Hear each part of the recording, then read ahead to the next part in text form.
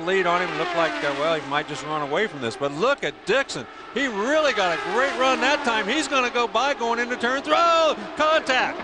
On their 2 leaders, the 2 leaders are out of this race, and the 7th yellow of the afternoon.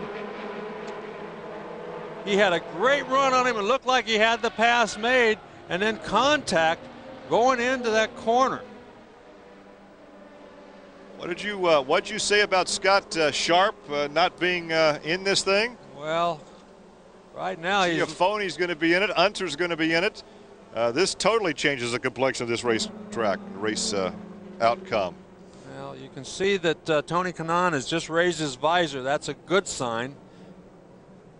He hit that wall very hard with the right on the right-hand side. Scott Dixon took a heck of a wallop. He spun that thing around and slammed it with the left side.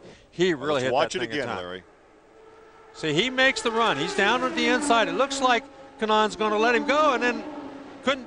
Oh man, Scott Dixon just hit that thing a ton with the left rear side. Now, is this a case that Kanaan did not give him enough room?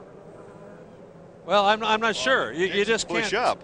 You can't that tell. Angle, you can't tell. You can't tell who did what there, but definitely, you know, Kanaan didn't expect him to be that high on the racetrack. Let's watch again. You can't really tell where the bottom of the racetrack is from the angle we're watching it, but. Well, it looks to me like Kanaan came down from that angle.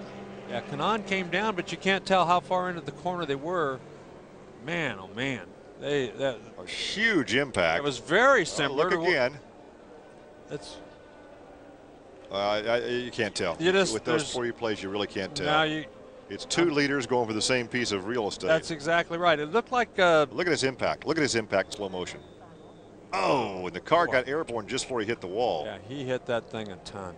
I mean, those guys both hit the thing a ton. Well, there's Dixon is climbing out with he some is help. climbing out, so that's great news. And Tony Kanaan is still in the race car, but look at the damage to that race car. Apparently, we're being told from race control they're asking for a backboard for Tony Kanaan.